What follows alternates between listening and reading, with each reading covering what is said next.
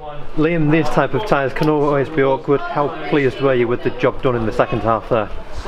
Yeah, second half obviously we could have finished off a little bit more emphatically. We missed a couple of daft chances where people are, bordering on taking the nick a little bit, but as I said, you come here, it was probably when the draw come out, a lot of people would have looked at this as one of the banana skins, especially on the run we've been having. But as I said, that's 1 defeat in 7 games now, so another clean sheet, which like buses to come, they come up with.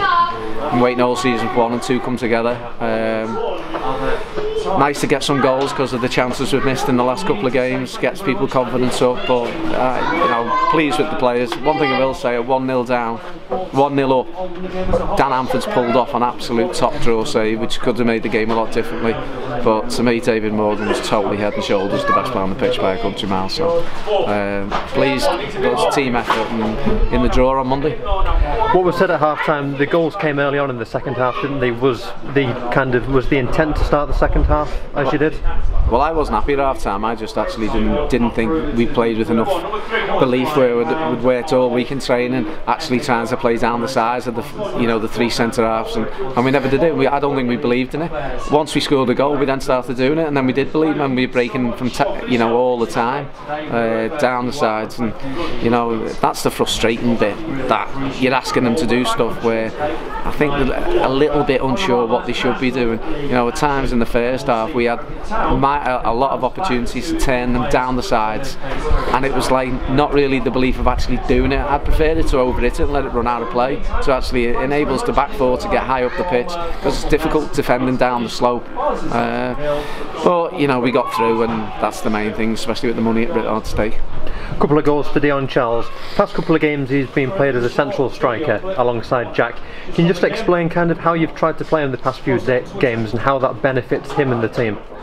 Well, Dean scored the first, so Dion's never even tried to claim it, to be fair. I think it would have been me. I'd been celebrating in the other corner, but so Dean's got the first. But yeah, Dion's got great pace. It's what we've been working on is where his goal comes from. Stop coming inside, get on the outside, use your pace, be direct. Last week I thought he had a Stonewall penalty against Darlington when he's gone on the outside, he's pushed in the back. Today he's gone the outside, scored a great goal. So personally speaking, I actually think he's got a lot of really good attributes to be a striker.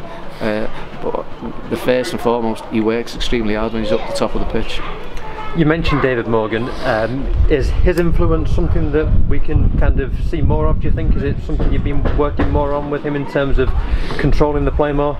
I just think he's a really, really good player. I said I'm not dismissing Lynchy, because Lynchy's worked extremely hard today. I just think Morgs has got a little bit of a calming influence on the team.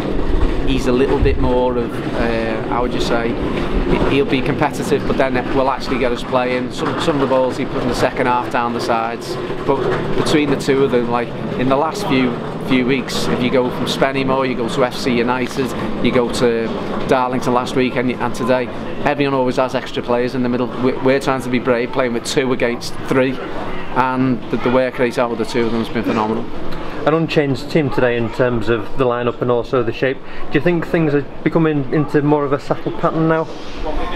Yeah, well, as you said, you can only get better by naming the same teams. I said things have fell, whereas we're playing, like Devan had a position on the left because Brad wasn't fit.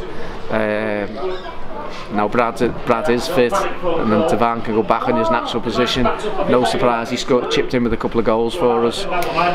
Down that side, when you've got Brad and Regan, you've got a bit of quality, and you've got a great pace and good defensive ability. And on the flip side, Jordan does play, and Devan can play. So the balance is coming. A little bit of confidence, a couple more wins, and you'd like to start thinking we'll start climbing up the table. You touched on the confidence there, as well as getting through to the next round. Do you think this win can be important in terms of the season as a whole? Alan, every win's important. We go to Holker Old Boys, and to me it's hugely important. People who know me have said that. I always want to set out to win and try and win a trophy, the first trophy at any club. Whether it, what I know is, in effect, I've been here before and won trophies, but the first trophy at any spell is the most important one, because it gets them feeling the taste of winning. and I want to go and try and win a county cup, whether it's the Lancashire Cup, whether it's the Liverpool Cup, whether it's both. You can't beat playing games and you can't beat winning, so that's my intentions. Couple of ins and outs yesterday. Elliot Osborne's gone on loan to Stockport. Bauer Bosman's come in, and Regan Ovals extended his loan until the end of the season. Just explain a bit about the comings and goings, and also how pleased you are that Regan's extended his stay. Well, as I said, Regan is obviously a player I've seen an awful lot of purely by watching Niall playing for Accrington. Regan's a bit older than him, but I did see playing lots of times, and you see he's been good around the place. He's playing football, he's getting games. It's only going to help him.